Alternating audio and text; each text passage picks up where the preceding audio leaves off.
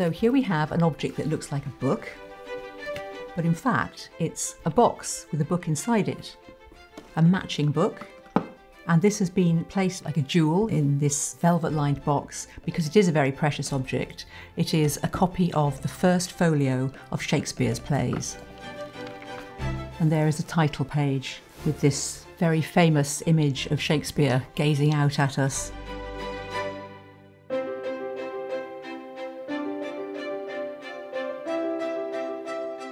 So the book that is commonly known as Shakespeare's First Folio is in fact the first collected edition of Shakespeare's plays that was published 400 years ago in 1623, several years after Shakespeare himself had in fact died.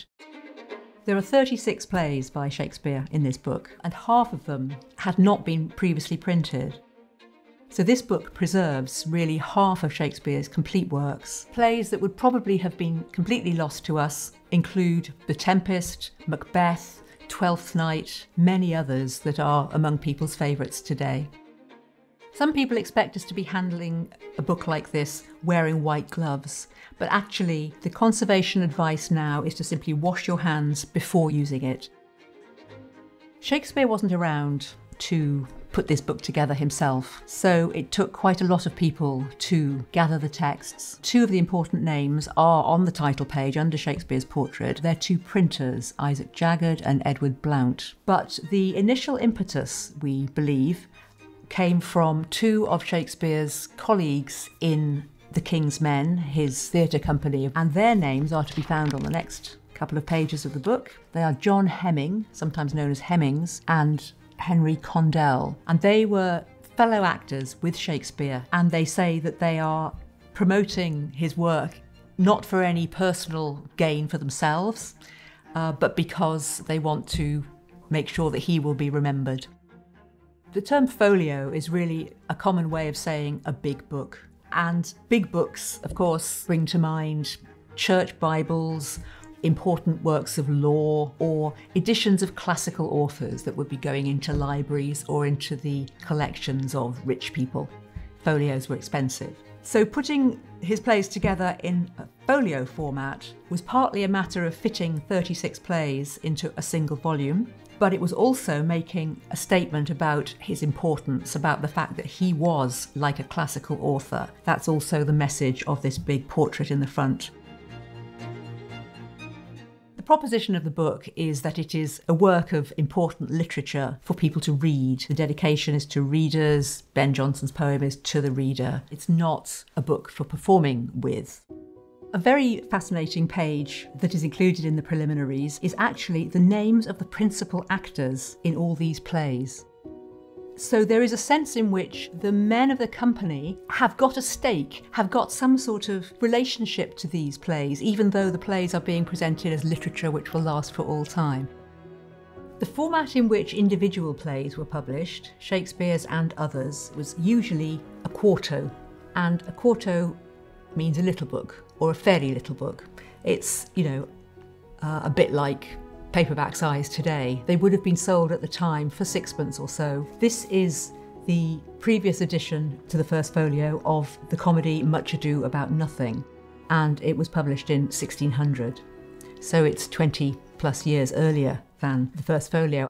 A lot of the lines are actually marked, so one could imagine it could be used as a prompt. Here and there are notes for an entrance or an exit, or that two characters meet each other. So here, for example, it says enter. In Shakespeare's time, actors would have received only their lines on sheets of paper. They would not have received the full play text for rehearsals and the performance. There would be a prompter's copy used to keep an eye on the action on stage. However, in the modern and contemporary period, we have far more sophisticated prompt copies, and actors have the full published script throughout the whole rehearsal period and the performances. This prompt book is from a 1959 production of The Winter's Tale, and it shows the complete process of the production on stage. It has the script pasted on every single page of the book, alongside a stage and a lighting plot. So every cue for the music and the lighting changes throughout was recorded in this copy. It's a really great example of how Shakespeare's text has been readapted, revised, reinterpreted for different audiences over time. So from the 17th century, when the First Folio was published, which was already altered from previous editions, previous quartos, to now, where we still make changes according to directors' preferences, performers, and what audiences expect. First Folio has been the subject of endless scholarship and speculation, and in some ways almost everything is known about how it went through the printing shop, and in other ways there are quite fundamental facts that we don't know for sure still about it. It's not known for sure what was the fundamental text that was put together to give to the printers to produce this book. Half of the plays had never been printed before, so some kind of manuscript was evidently needed for those. The half of the plays that had been previously published, one of those, it is thought, would have been used as the base text, but very often they would have been corrected or amended from other sources, and that might have been prompt books from the theatres, or it might have been somebody else's transcription of a performance at some point. So it's quite a big editorial job to get all of this material together and decide what order it goes in and present it to the printers. Another way in which the First Folio has really helped to determine the way that people think about Shakespeare and his plays is the way that they are actually organised in the book. There is a contents page, or what is called a catalogue page here, which divides them up into comedies, histories and tragedies. So it starts with comedies, but it includes Much Ado About Nothing, As You Like It, The Taming of the Shrew. And then the next category is the histories, starting with King John, going through the various Henrys and coming up to Henry VIII. And then the tragedies include Macbeth, Romeo and Juliet. So we don't know exactly how many were published. It was probably around 750, which was a decent print run for a book at this time. We know today the whereabouts of upwards of 230 of them. And that's actually a remarkable thing. Books of the early modern period don't normally survive in that many copies, and it's because this book is so treasured and famous that it has survived. The majority of them are in libraries, but there are still a few out there in private hands. Here at the V&A, we are lucky enough to have 3 First Folios. The reason that we have 3 is that each came from a different donor in the 19th century. This copy comes from a library of a man called John Jones, who was a rich clothier, a merchant, a businessman, and he prized his Shakespeares so much that he actually commissioned a bookcase with a carved head of Shakespeare and some roundels with heads of characters in to hold his First Folio, and that too is in the museum today. One of the very fascinating things of looking at early modern books like this is to see the ways in which their owners have used them. So if we look a bit more closely at this contents page, we can see that quite a few of the plays have got a kind of a symbol to the right of the actual title. It looks like a G. I don't know what that signifies actually, but some clue to it can perhaps be derived from this page, a blank page early in the book where an early owner of this copy has listed plays and indicated whether they themselves have either seen them performed or read them. They have an S for seen and an R for read, but they also have this G symbol alongside of some of them as well.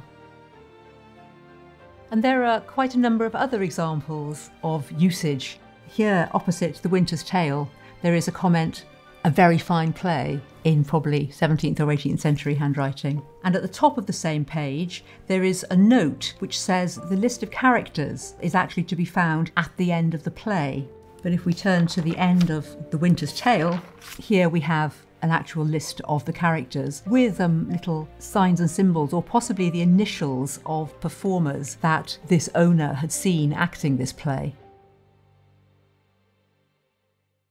Historically, the First Folio was never used in a theatre for live performance. It was never meant to be a play script which would be used by a company of actors. However, due to the reappraisal of the First Folio as an authentic source for Shakespeare's texts, it has been increasingly used by directors as part of their process and interpretation of Shakespeare's plays. And there was also a growing interest just generally in the history of the performance and the theatres that Shakespeare's plays were performed in, sparked by the discovery of a drawing of the Swan Theatre in the 1880s.